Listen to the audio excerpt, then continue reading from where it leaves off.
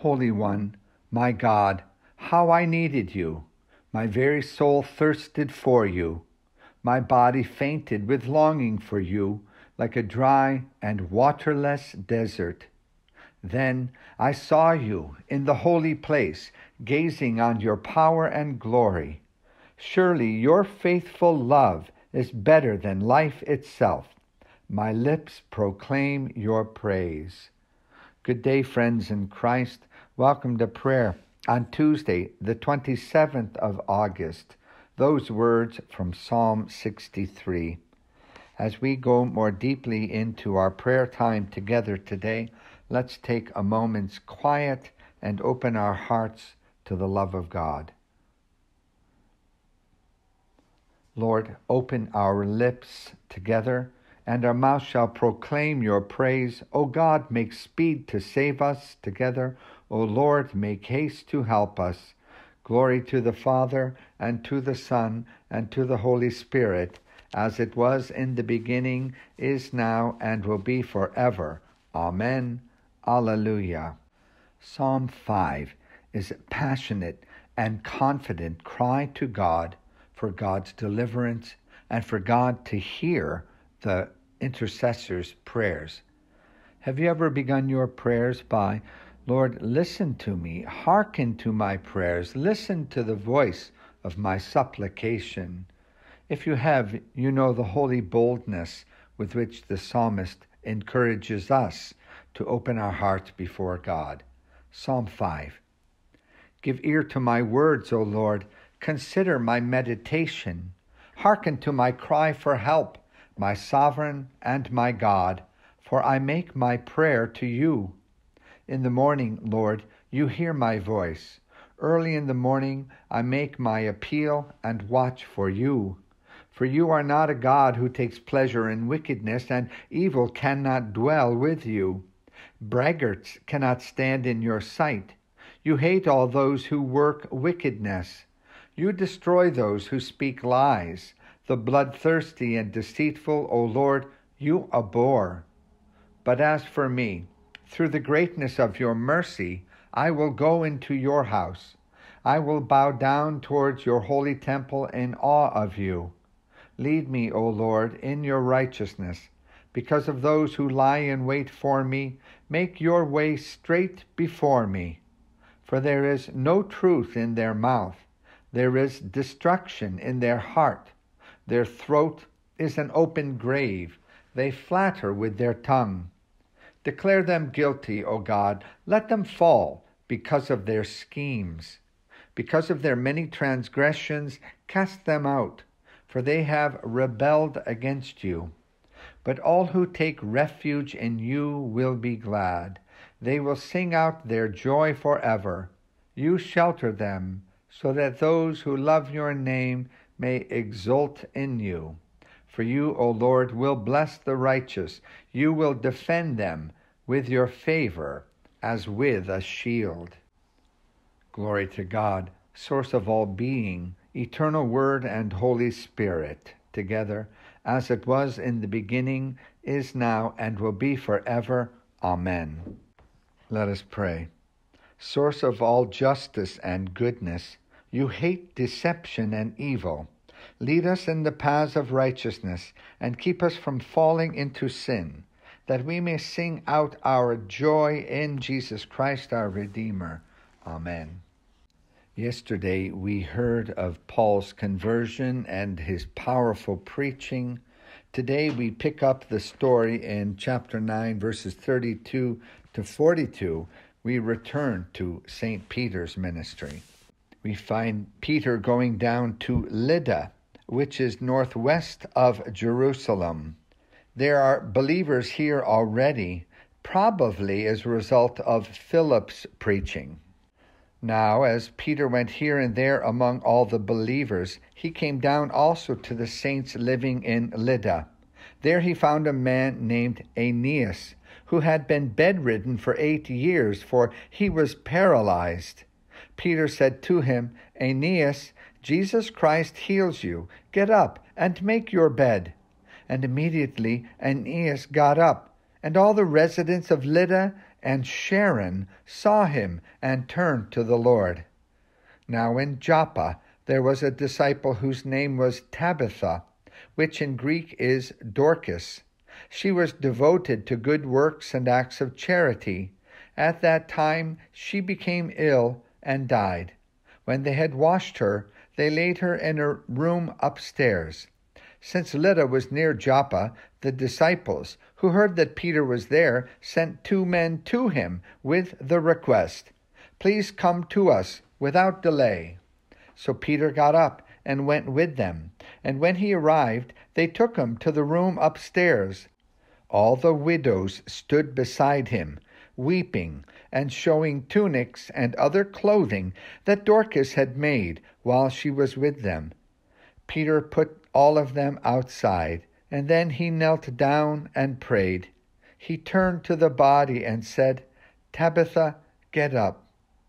Then she opened her eyes, and seeing Peter, she sat up. He gave her his hand and helped her up.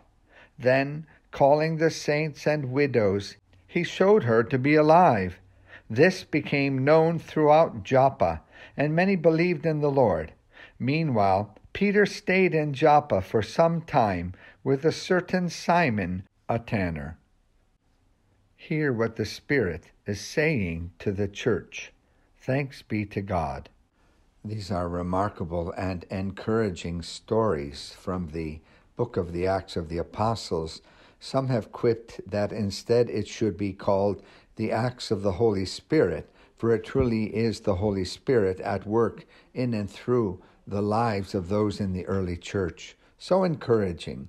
Here in Peter's ministry, we see 2 cases that follow the pattern of Jesus himself. You may remember the little girl who had died, and Jesus went in, took her by the hand, and said, "Talitha cumi," little girl, arise, and she rose from the dead, much like Tabitha here, Peter taking her by the hand. Also, we have the fellow who is bedridden, paralyzed. Jesus, too, restored strength to paralyzed individuals. The point of this is that the church is called to carry on an imitation of the life of Jesus and also to do his great works of faith in the community. Sometimes spectacular miracles do take place, and I do hear of them in the life of the people at St. Philip's. More often, the Spirit works through deeds of love and self-sacrifice in a more common manner.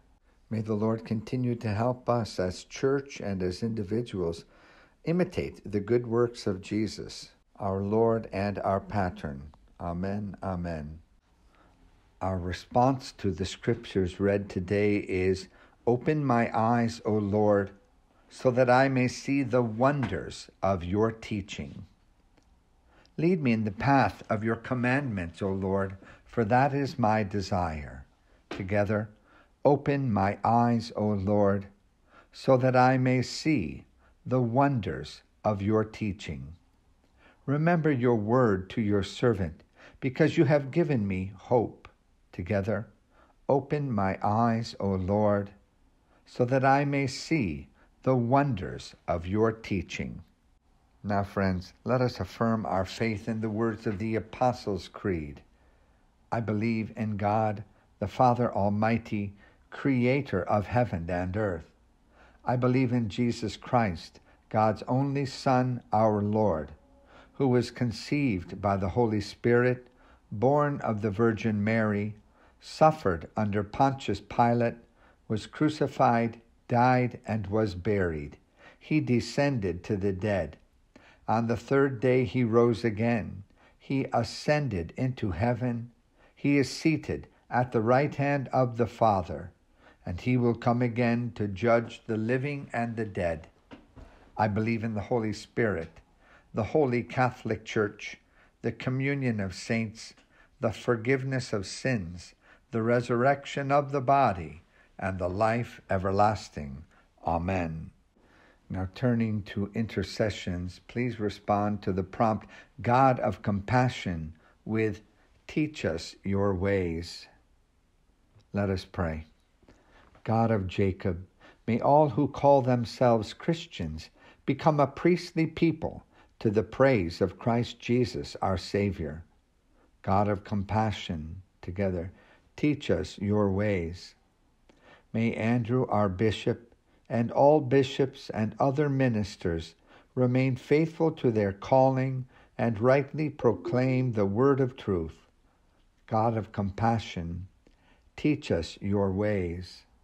May Charles the King, the leaders of the nations, and all in authority lead their people into quiet and peaceable lives. God of compassion, teach us your ways.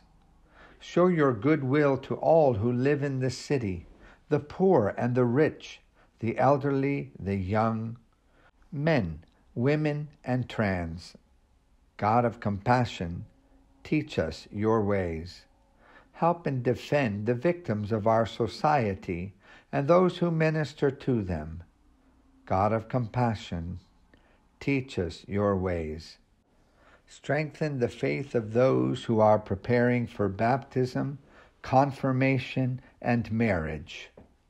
God of compassion, teach us your ways. Count us among all your faithful witnesses, all the saints who have found favor in your sight from earliest times, prophets, apostles, martyrs, and those whose names are known to you alone. God of compassion, teach us your ways. Heavenly Father, in you we live and move and have our being. Guide and govern us by your Holy Spirit, so that in all the cares and occupations of our life we may not forget you, but may remember that we are ever walking in your sight through Jesus Christ our Lord, who taught us to pray, Our Father, who art in heaven, hallowed be thy name. Thy kingdom come, thy will be done on earth as it is in heaven. Give us today our daily bread, and forgive us our trespasses, as we forgive those who trespass against us. And lead us not into temptation, but deliver us from evil. For thine is the kingdom, the power, and the glory, forever and ever. Amen. Now, friends, the Lord bless you and keep you. The Lord make his face to shine upon you and be gracious toward you. The Lord lift up his countenance upon you and grant you peace this day and forevermore. Amen. Amen. Let us bless the Lord together. Thanks be to God. May the Lord find us watching and waiting for Christ's coming. Amen. Amen. Have a blessed day today, Tuesday.